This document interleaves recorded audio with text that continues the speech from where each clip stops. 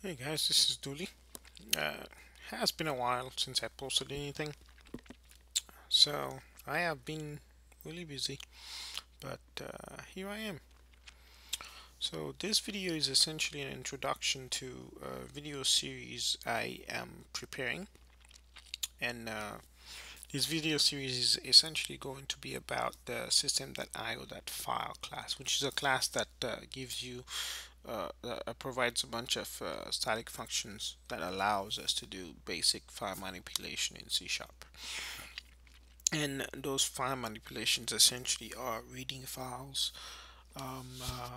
writing files, find out if a file exists, copying, deleting, and doing many other things with those with files.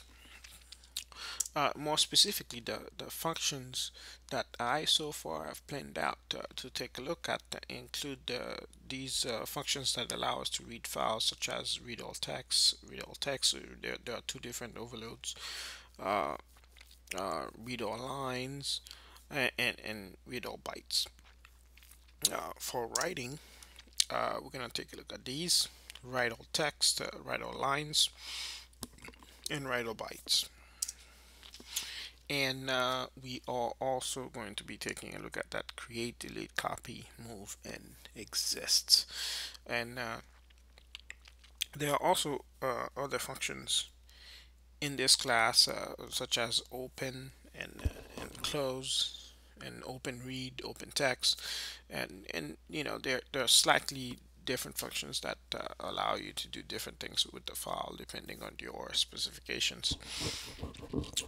So this is what I'm going to be working on in the next few weeks. So on a weekly basis, I'll be posting videos detailing how these functions work and how you can use them.